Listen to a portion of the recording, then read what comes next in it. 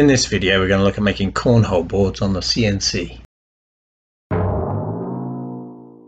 But first, take a moment just to like and subscribe to the channel. Thanks. So first thing we have to do is zip on over to the American Cornhole Organization website. Check out the dimensions for the cornhole boards because we want them to be regulation boards. We don't want to go just winging it. And that'll tell us the size, the height off the ground, the size of the outside shape, and the size of the hole. Also tells you the size of the bags and all that good stuff. So we're going to check that first.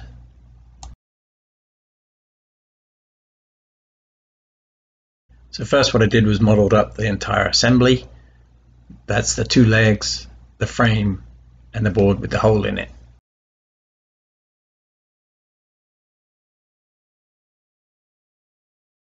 Once we have that, the hardest part I think and the most accurate part is the leg, so we're going to do that first and just laid out that model and got it ready for setting up the CNC, and then did a little test run just to simulate the cutting, make sure we can cut that hole in the middle, cut the outside shape, and everything should work perfectly.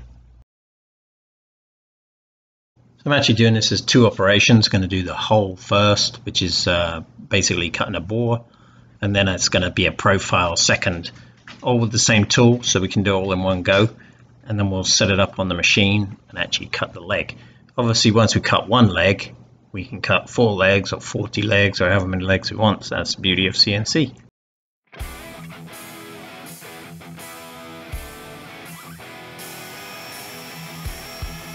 And I'm just using some scrap 2x4. The whole construction, the frame and the legs are all 2x4s. Very cheap here in the States. You can pick them up for like $3 each for an 8-foot 2x4. So I make the whole thing very cheap. I'm essentially just going to set this up in the in my clamps normal way. Got some sacrificial boards there so I can cut all the way down on the outside and just let it cut the profile. You can see that the 1/4-inch cutter is cutting a 1/2-inch hole. So it's actually just moving itself around till it makes that hole nice and round. Good size. And I'll go the whole way down that cutter so that it cuts all the way through. I do have a piece of sacrificial board underneath the 2x4, so it's not actually cutting into my spoil board. It's actually going to cut into a sacrificial board underneath, just a piece of hard board under there.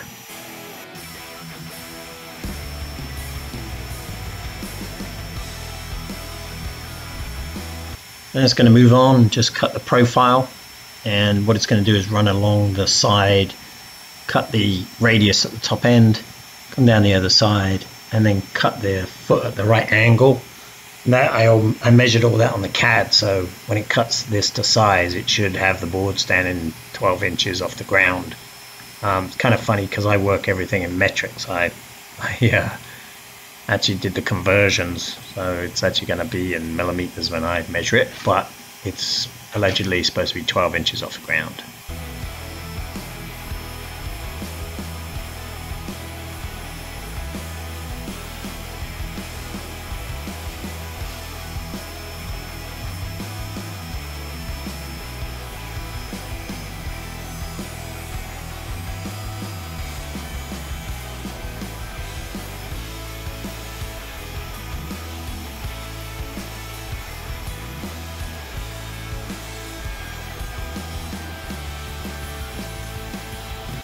So as you can see, this is going to cut the profile, and the hole is already in, but the profile now is going to be perfectly positioned around that hole. The radius is perfectly positioned around the center of the hole, and it's just going to make a nice profile out of this piece of rough 2x4.